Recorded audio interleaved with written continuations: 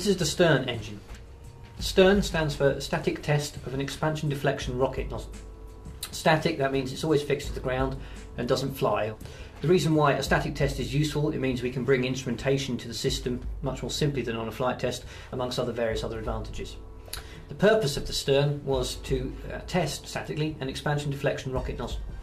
An expansion deflection is different from a conventional rocket nozzle in that it has a central body which allows the atmosphere to penetrate up the engine, affecting the flow along the walls of the contour.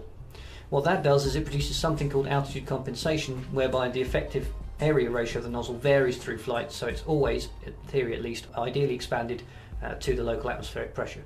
I've been working on these nozzles for about 10 years, and as you would expect, the reality of the situation is much more complex, and the purpose of this engine was to give us a lot of experimental numbers and detail on how the flow behaves, particularly with respect to relatively small changes deep inside the nozzle in the throat region that can cause quite significant changes to the performance of the whole system. We've had a long-standing interest in expansion deflection nozzles at reaction engines, mainly because we want the extra performance that they could provide. The advantage of the ED nozzle is that it would shorten the takeoff run of the vehicle and also add to the payload. We could save possibly over half a kilometre on the runway length and maybe approximately an extra half a tonne into low Earth orbit. At a conference back in 2007, we sat down with Neil Taylor at the University of Bristol, who we've worked with for a very long time, and also Airborne Engineering. And the nature of the discussion was to try to get some experimental results into ED nozzles by building and testing a hot firing engine.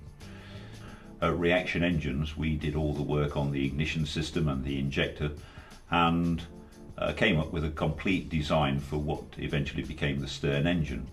Airborne Engineering put together the test site and eventually did the testing. It was an extremely successful program. We went from the standing start at the conference in 2007 to the first test firing in about 10 months, and were able to present the results of the initial part of the program at the conference in 2008.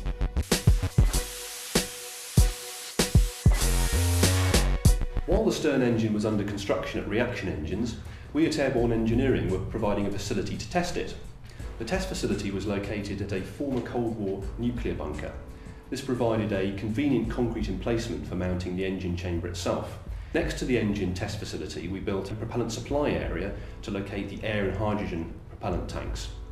The propellants were sent to an injector element mounted on a load cell. Inside the nuclear facility, we had a control room set up where we could safely record the video and all the data from the load cells, pressure sensors, temperatures, etc. The very first firing of the stern engine was carried out in March 2008. Over the scope of the project, a total of 26 firings were made. The follow-on to the stern project, that is the strict engine, will be test fired at Airborne Engineering's new facility at Westcott Venture Park, and I'm currently standing in the J2 test bay where that engine will be fired.